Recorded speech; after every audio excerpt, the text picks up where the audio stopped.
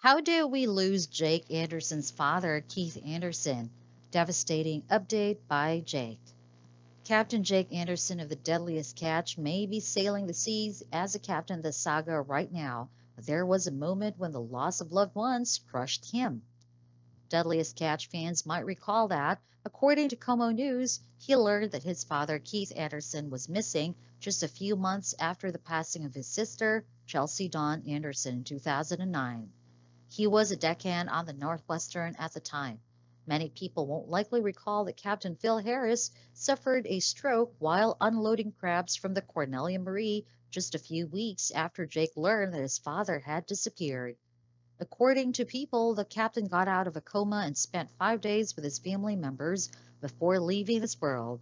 It was quite a miracle.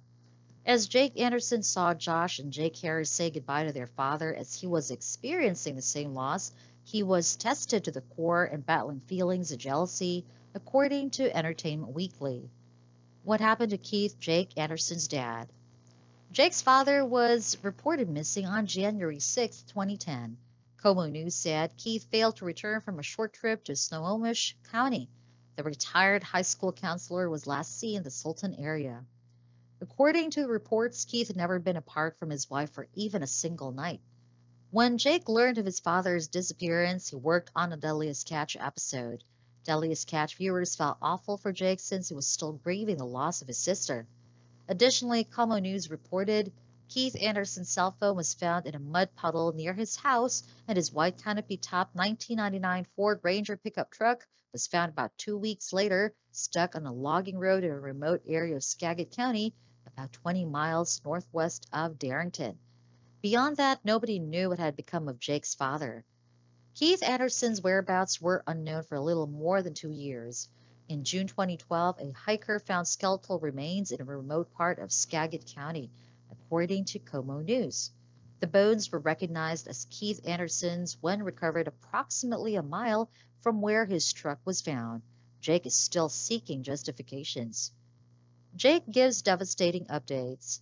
In Deadliest Catch, The Viking Returns Season 1, Episode 5, Jake Anderson continues to struggle with internal issues brought on by the passing of his father.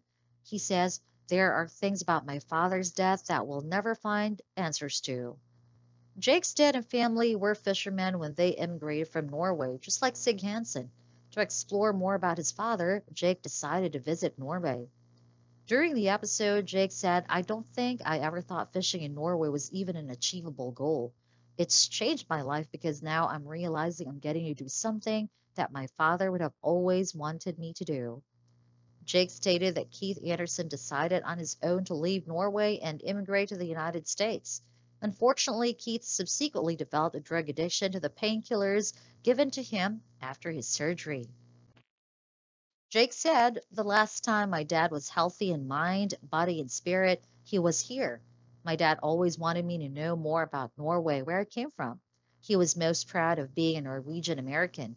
I'm sure I would have come here a lot sooner if it wasn't for what happened to my dad."